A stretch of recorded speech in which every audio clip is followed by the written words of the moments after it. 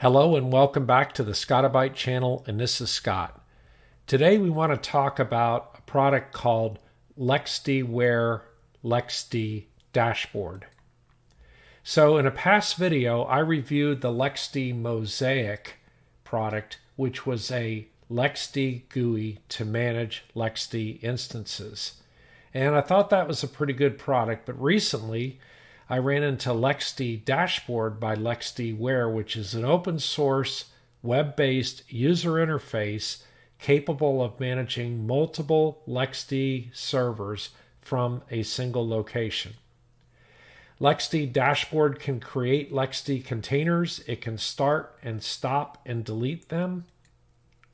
And LXD Dashboard can manage snapshots and backups, as well as downloading backups of LXD instances even to your local computer. LXD Dashboard can be deployed on a LXD or Docker container and uses Ubuntu, Nginx, and PHP.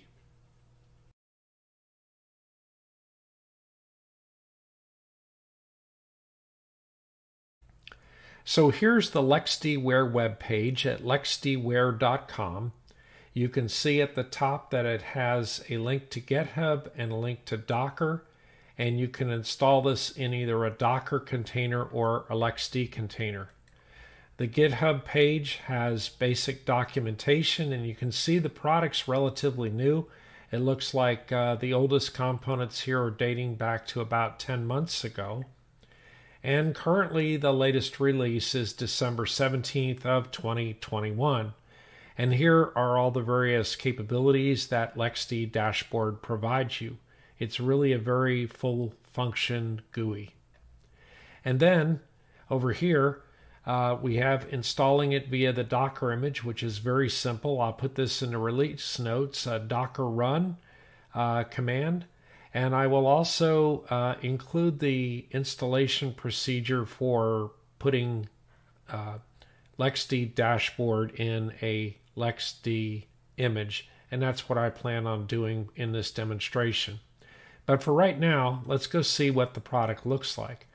So if you have it installed, and I've installed it on a local address on my network, I have a LXDWare login here.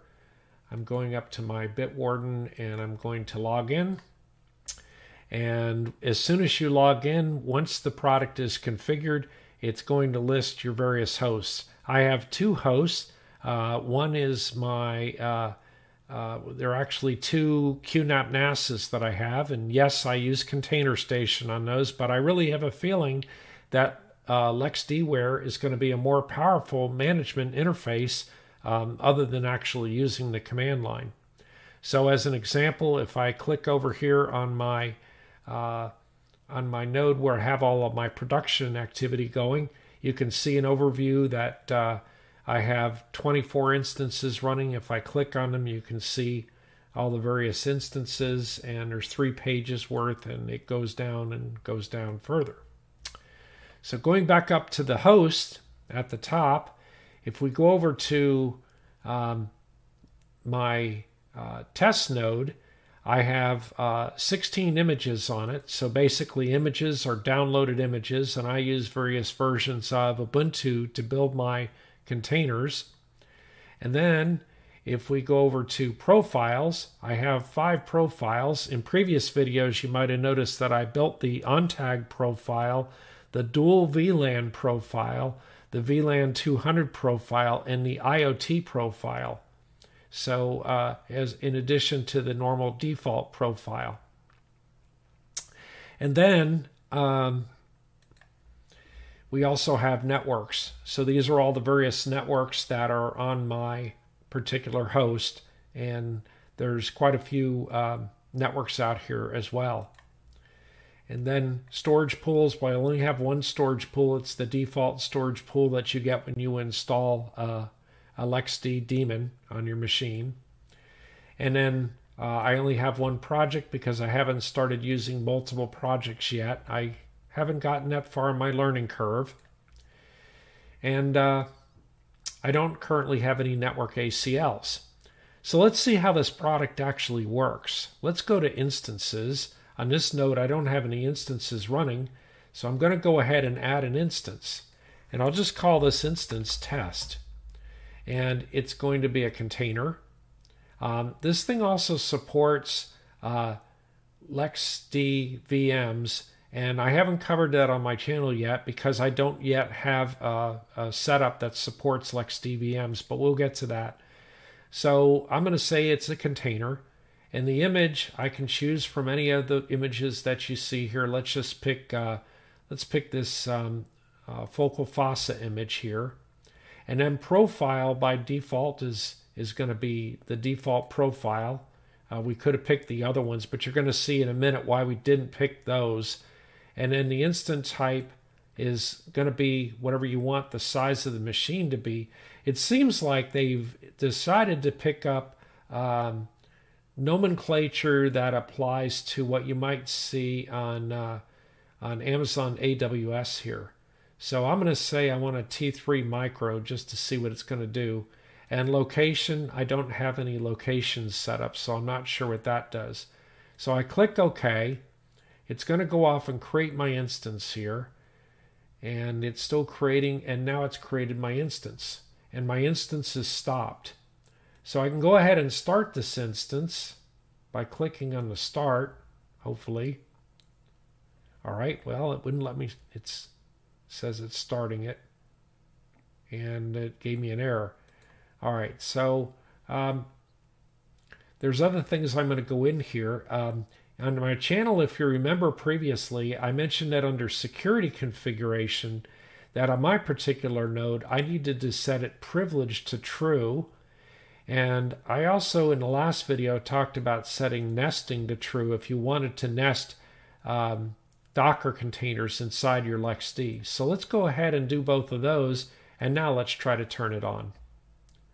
So now the instance has started correctly. If we go back to instances, you can see that it's currently running. If we click on my instance, we can see that it currently has an internal IP address of 10.0.7.10. Well, what if I wanted this to be an external instance? Well, I could go here and edit the profiles, if I can find those, profiles, and I could go ahead and add a profile to this particular machine. And let's go ahead and add the untagged LAN profile. And now you see the untagged LAN profiles in here. If I stop the machine and restart the machine, and then go back to instances, it's running.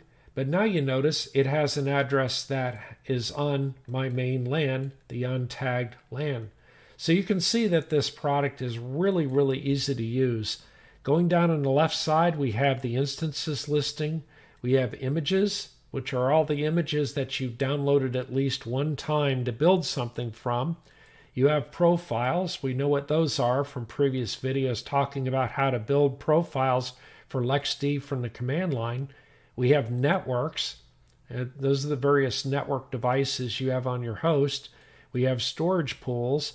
And then this even supports dealing with clusters, apparently. So it has some Kubernetes end to it, but I haven't tested that out yet because I do not yet have a Kubernetes cluster. And then we have projects. As I said, I only have the one project. You can set up network ACLs, which I suppose controls who can get to which containers by IP address. Operations, I'm not yet sure what that is exactly. I suppose it's operations in progress. And certificates. And I don't know what simple stream is. So certificates are, we have to authorize the nodes we want to manage, and we're going to see that in the installation process here. So if we go back up to host, and we go back over to BMS Fog, which is my test node, you can see I have the one instance running. And if I go click on that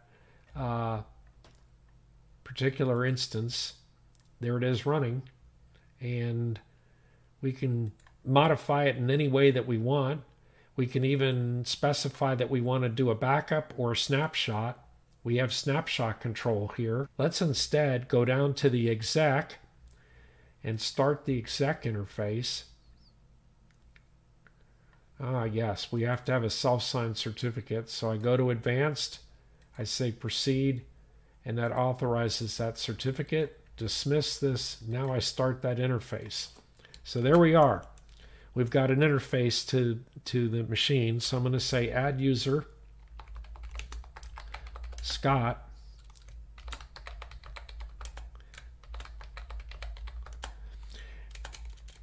and then I'm going to say user mod -a g sudo Scott, putting Scott in the sudo group. Then I'm going to go ahead and exit this, stop the exec interface,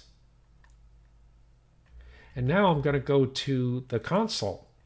So now if I start the console, it'll give me a login. And now I have a username to log in with, so I type Scott, I type my password, and we're logged in. So let's try and take a snapshot of this container. Let's go in here to snapshots. And I always like to create a snapshot after I install a container and do a couple of basic things. I know we haven't done anything here really, but I usually like to create a snapshot called install.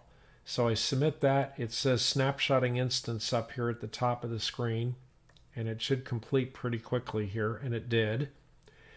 And then I'm going to start the machine back up again. Oops, I guess I had started already. It's a good idea to stop the machine before you do snapshots. So now we have it started back up again. Let's go to console, and let's start our console, and let's log in. And you can see here, if I do an ifconfig, I don't have the ifconfig command installed. Let's do a sudo apt install net-tools.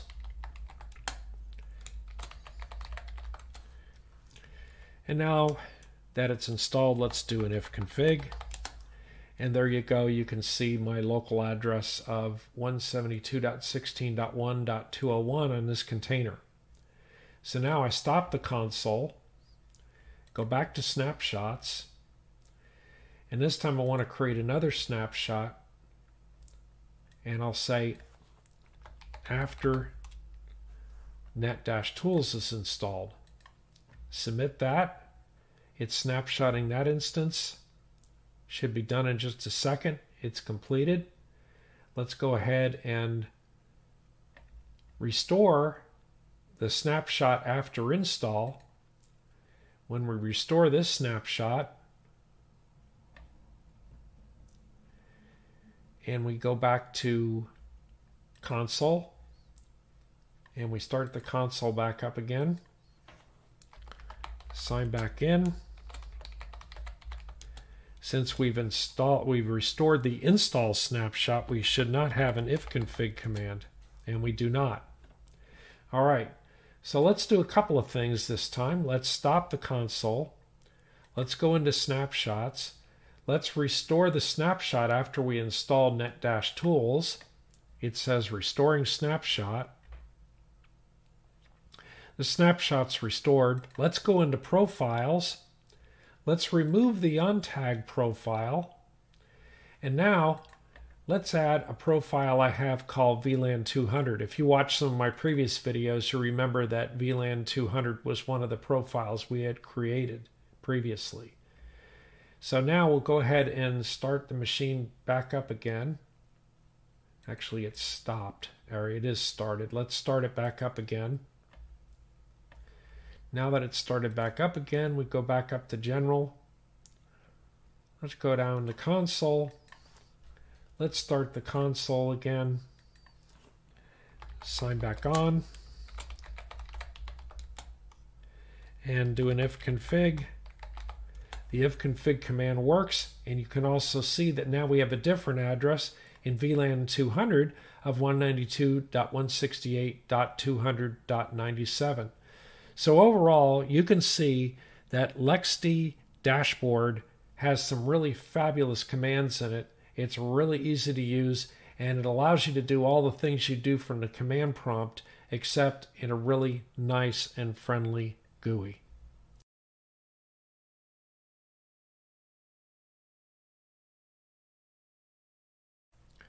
So here we are at the command prompt on my LXD host, and I do a LXD list, and you can see I've created an instance called LXD Dashboard, and that's where we're going to install this LXD Dashboard. So in order to do that, I'm going to do a LXD exec LXD dashboard Bosh, and that'll put me in the Bosh shell.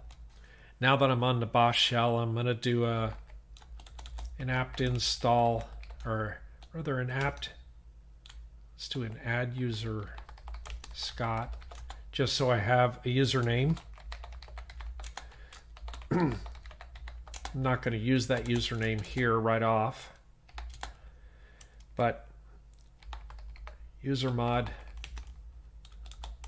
-a capital G sudo Scott.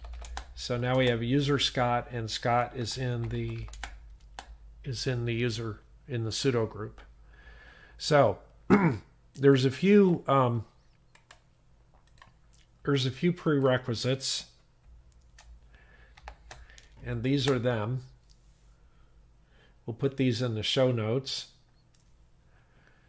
Go ahead and install all the dependencies here. Now that the dependencies are installed, we want to go ahead and get the project with a wget command. Oh, that's interesting. We don't have wget out here. Sudo apt or apt install wget. The marvels of live video. And now we can do the wget command. Extract the tar file. We are copying the tar file to the web location with these two commands. And then it requires 3 folders to store the volatile data. The first is a SQLite folder. The second is a LXD folder. And the third is a backup folder. And then we want to change the file protection of the web branch, or actually the install directory branch, and we want to change the file protection on the web branch. And then all we need to do is restart the Nginx, and that's all there is to that part of it. Now you want to exit and go back to your host, and at your host level we're going to have to do a few things on your LXD host as well, but what we're going to do is go back to the web browser, and we'll go over to a new web page here. I guess we need to find out where we're running. LXD list. So 172.16.1.207. So we go to 172.16.1.207, and there's the initial login, and this is the registration. So I'm just going to call myself Scott. I'll give myself a really simple password, repeat the password, put in my email address, and then by default SQLite's what's installed, so I say register account. As soon as it registers the account, you can sign on with my username of Scott and my password. Okay, so we don't have any LXD hosts yet, And the reason we don't have any hosts is because we have to add them. So we're going to do an add a host. And the address of the host I want to add is the one I was using in this demo, which is 172.16.1.57. And by default, it will be port 443 or 8443. And the alias, the name of that system is VMS Fog. So I do a submit, and it says remote host connection is not trusted. So you say, okay, what's going on there? Well, if we do a view certificate, we have to copy the contents of this certificate, copy that. And then we have to go back down to the command prompt, and we have to create a certificate for this thing. So you want to put it in a place where you want to put it. On my node, that's going to be share containers container. Yeah. And so I'm going to do a VI on, let's say, cert.crt. And then I do an I to put myself in insert mode, and I do a paste to paste the contents of that certificate in. I do an escape, colon, W to write, Q to quit. So now I have this thing called cert.cert, and you have to use LXC config trust add cert.crt. So that's trusted that certificate. And then you want to do a LXC config set core dot https underbar address open bracket colon colon close bracket. Okay, so now that we've done that, if we go back to the interface here, we dismiss it, and we try to add a host, and we add that host again, this time it gets added. So if I click on the host, there we are. We can look at it. We can manage it. There's the LXD dashboard I created in our previous demo, and we can go up and manage everything that we need to manage.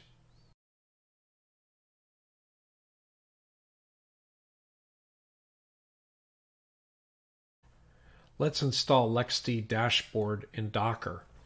So here I've logged on to a host that I've got.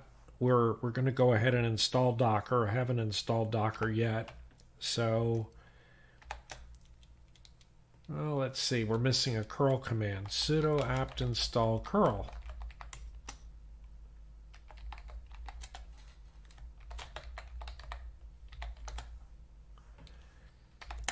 And after we install curl, we should do this.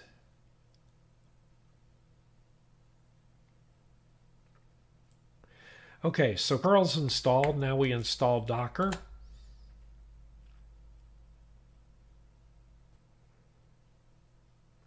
Okay, now that Docker's installed, we're going to add my user account to the Docker group. So we're going to do a sudo usermod -a g docker scott, and then we're going to do a new grp scott, and we'll do a groups, and you can see that Scott is in the sudo group and also in the Docker group. No, he's not in the Docker group. That's interesting. I didn't mean to do that. New group, Docker, and groups. Okay, so now Scott is in the sudo group, the Docker group, and of course he's in his own group.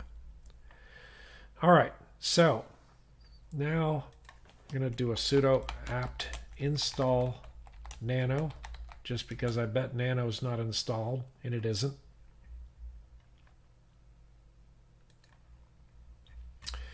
And let's do a sudo apt install docker-compose.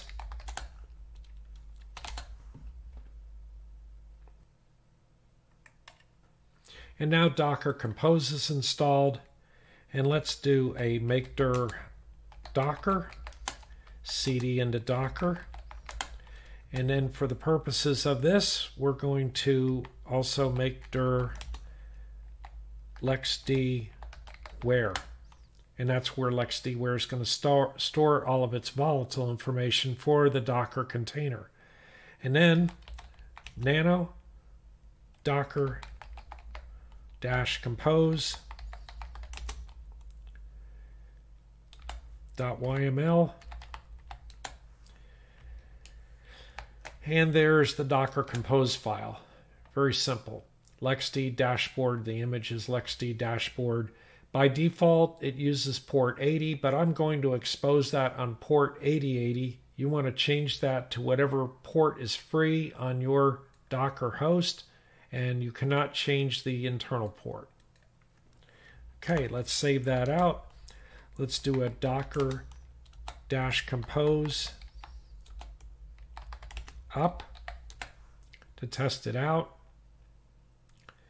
It's pulling the container, and now it's attached to the dashboard, so we should be able to make a connection to it. Let's go up to the web browser, and you can see here from my overall instances of my previous installation of LXDWare that we're running test on let's see, it's running on an internal port, but we have to know the address of the Docker container in order to connect to it. So it's going to be 172.16.1.171, 172.16.1.171 port 8080. And there we go. We have the logon for the registration, and we proceed as is in this previous example. Now that we know that the LXD dashboard works in Docker, we can do a Control-C to stop the dashboard. And once we get back to the command prompt, we'll go ahead and do the Docker Compose, except with the -D to detach the image. And that's all there is to it. So if I do a Docker PS, there's the running image. So in summary, LXD Dashboard is a powerful web-based GUI to manage your LXD containers. LXD Dashboard can manage containers on multiple LXD hosts, and LXD Dashboard can create, edit, and delete networks, storage pools, storage volumes, and projects with both forms and JSON files. And LXD Dashboard can create users and groups and apply role-based access control for your LXD container management. Anyway, that's it for today. Please subscribe and like to the channel, and we'll see you next time.